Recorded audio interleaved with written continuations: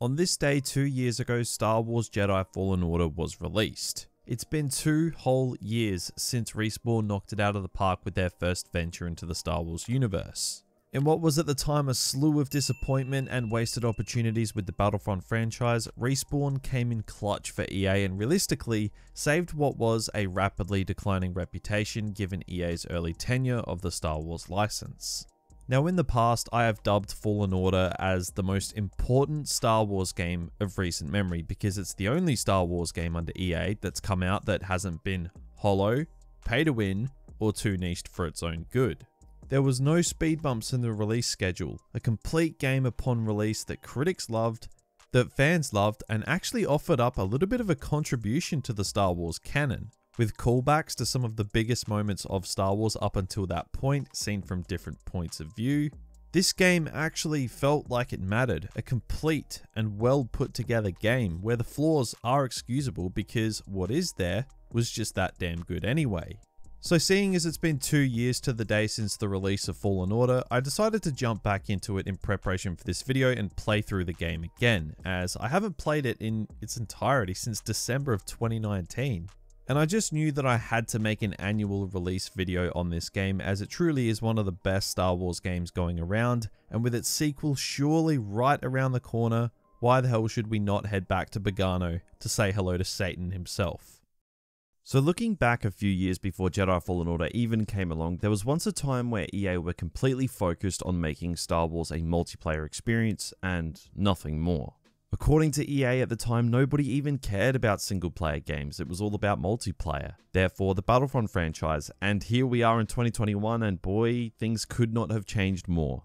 These days, EA seem to be allergic to Battlefront and are instead focusing on mobile game garbage and hopefully that Fallen Order sequel that everybody wants and is just so overdue to be announced.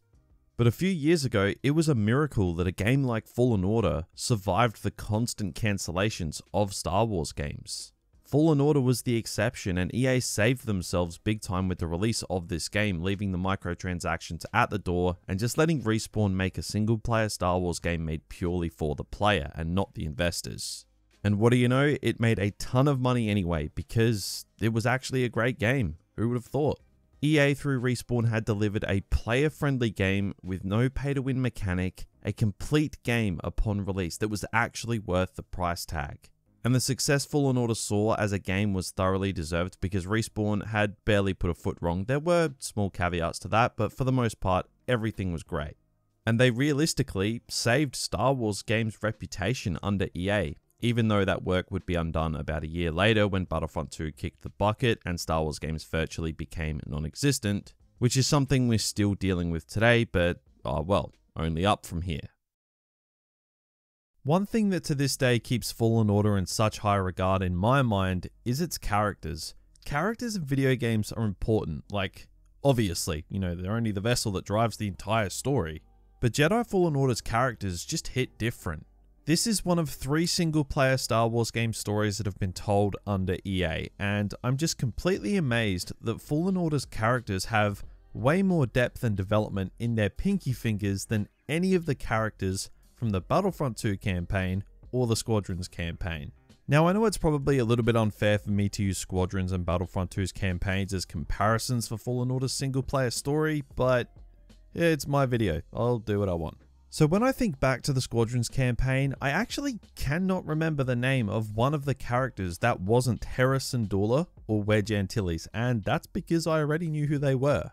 Then I take a look at Fallen Order. There isn't one of these new characters that I don't know. Everyone is memorable. Every character has a reason to be there, a story, a motivation, an end goal. A Star Wars game with characters that are actually 3-dimensional and believable. It's nice seeing some modern Star Wars characters that don't have the personality and motivations of a cardboard box. We don't really get that in the movies, except for a couple exceptions. We do get it in The Mandalorian, which again, The Mandalorian is an exception because it's just that damn good.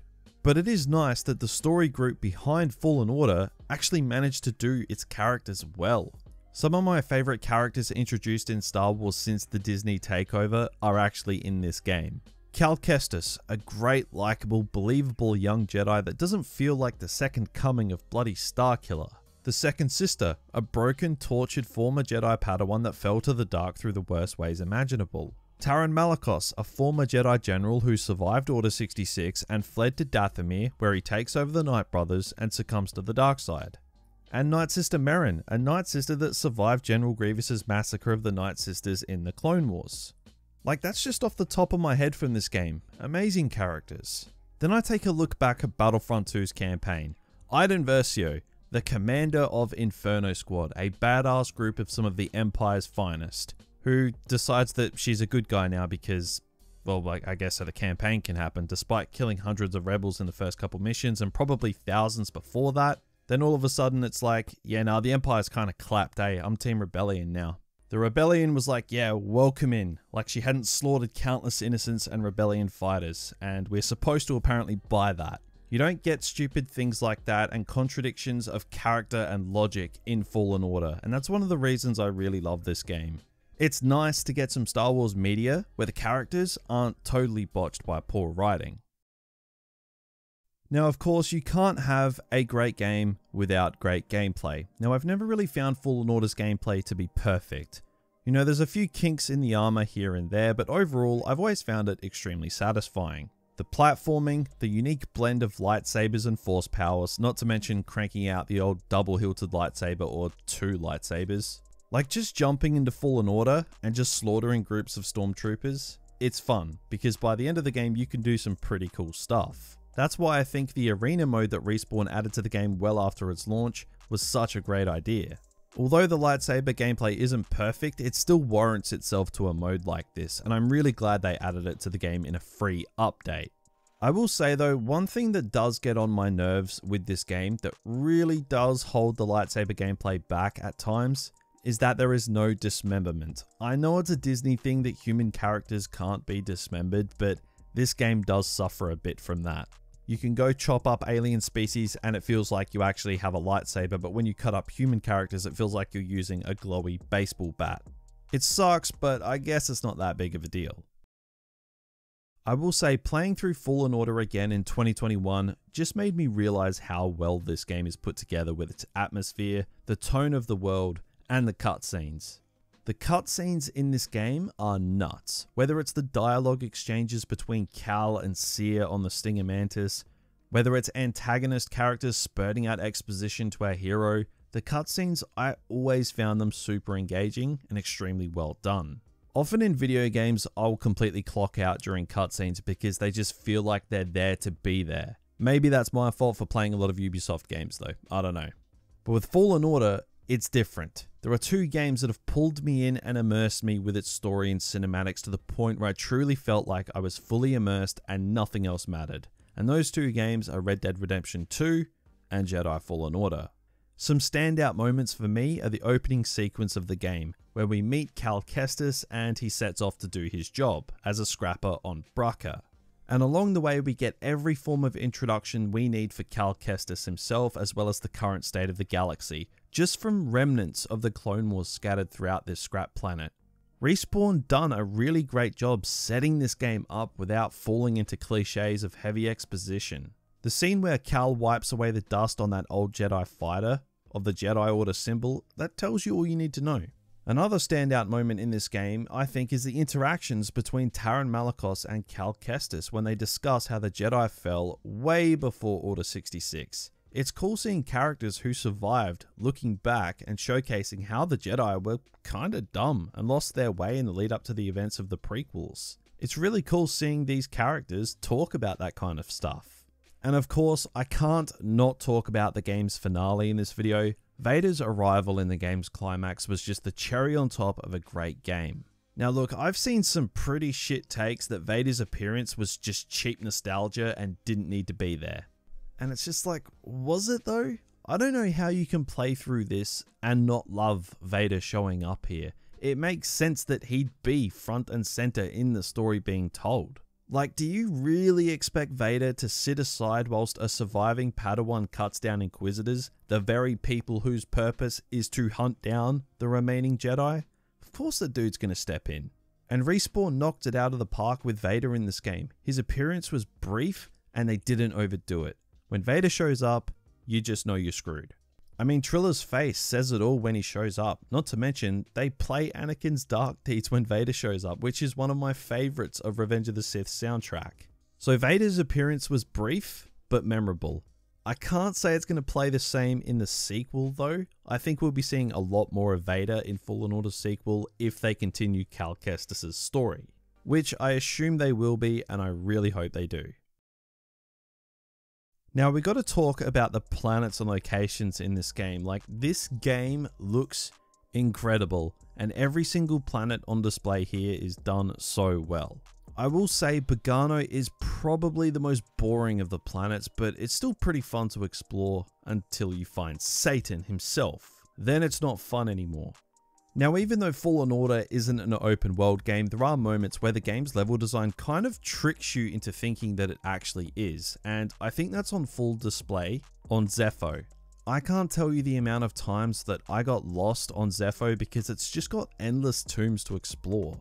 The map feature, which is supposed to help you not get lost and navigate around the place, I didn't really like that, to be honest. It's one of my problems with this game, because it just didn't really help at all sometimes, and I did get stuck in the tombs of Zepho for hours and hours and could just not get out. It happened when I first played the game, and it happened when I revisited the game in 2021. But when you get in the groove of exploration, exploring every nook and cranny of Zepho or Dathomir is really enjoyable. I don't want to say it's rewarding because half the time your reward for exploring is a poncho, which I hope isn't a key feature of forcing exploration in the next game. But the Force Echoes, they were pretty cool though. I'm fine with them bringing them back. It ties into your progression and does a little bit of world building in the process. Now, one of the biggest masses of appreciation I have for this game is the journey you take to Ilum. Clone Wars viewers would have recognized Ilum immediately, as it's where Padawans went to get their crystals for their lightsabers. And we get to do that with Cal here in this game, which is something I just did not expect to see at all. This game really did cater for people who, you know, were pretty hardcore into the prequels and the Clone Wars in particular, which I appreciate. The flashback to Order 66 hits just as good now 2 years on from the game's release as it did back when I played it when it launched. This was done so well, and you can't go wrong just watching the cinematic itself. It was really cool getting an alternate point of view of one of the most devastating and important events in the Star Wars timeline. So overall, Jedi Fallen Order, playing it again 2 years on from its release, I had a great time. There were some cool little nuggets of information that I didn't pick up on the first time I played the game, even though I damn near 100% completed it. I found that even though it's 2 years later, there was still plenty to discover. But this game, even though it's only been around 2 years, holds up super well. I probably enjoyed it more the second time round, to be honest. An enjoyable gameplay loop, incredible planets and locations to explore, great characters that I'd love to see more of, excellent villains, fun boss battles, fun force powers to yeet stormtroopers off cliffs. It's all great. I had a lot of fun jumping back into this game for its 2-year anniversary, and I'm sure it won't be the last time I play it. I'll probably do the exact same thing for its 3-year anniversary in 2022. Until then though, let me know down in those comments your thoughts on Jedi Fallen Order, and while you're at it, if you did enjoy this video, then be sure to drop a like and subscribe to the channel for more. I will be uploading videos on Battlefront 2015 for its 6-year anniversary tomorrow, and Battlefront 2 for its 4-year anniversary the day after that. So subscribe with notifications on so you don't miss those. And I mean, you should probably just do it anyway. Otherwise, BD1 dies.